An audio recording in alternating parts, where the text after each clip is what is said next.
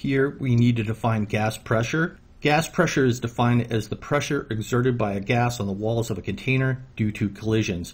So we've already discussed how gases are moving at high rates of speed. So now when these gases collide with the wall of a container, there is a certain amount of force that is transferred.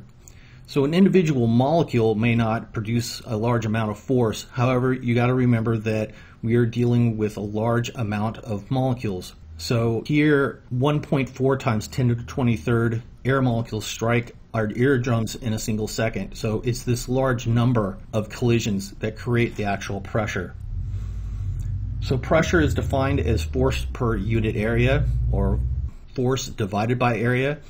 And the SI unit for pressure is the Pascal, which is 1 kilogram per meters per second squared. A Pascal also has the unit of 1 Newton per meter squared. And what's kind of interesting is in general chemistry, we will almost never use the Pascal to define pressure. We will be using other common units of pressure, which are the ATM, the torr, millimeters of mercury, and PSI.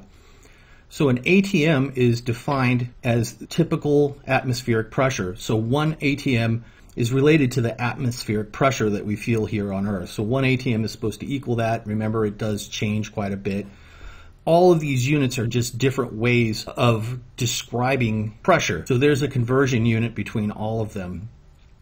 One thing I would like to point out is that the number on torr and millimeters of mercury are the same. So if I have 760 torr, I also have 760 millimeters of mercury. And then the common pressure that we see in everyday life is the PSI, or pounds per square inch. So that's the unit of pressure that most people use when they are filling up their car tires with air pressure. So we can convert between these units of pressure just like we can convert between any other unit. So here I say a car tire is inflated to 35 psi, and I would like to know the pressure in ATM, torr, and pascals. So I use these conversion units, and so 35 psi is equal to 2.38 ATM. So your car tire has a little bit more than twice the atmospheric pressure that you're feeling in the everyday environment. 35 psi is also equal to 1810 bar and 241,000 pascals. A couple other things that we need to define. How we measure pressure. We use a barometer to measure the pressure exerted by the atmosphere. So once again, our standard pressure, what we typically feel, is 1 ATM or 760 torr. Remember, that changes depending on where you're located or if you're high in the mountains. But if you want to measure atmospheric pressure at that given time, you use a barometer. And a barometer is used to help predict the weather. So whether or not the barometric pressure goes up or down will help predict what kind of weather is fixing to happen.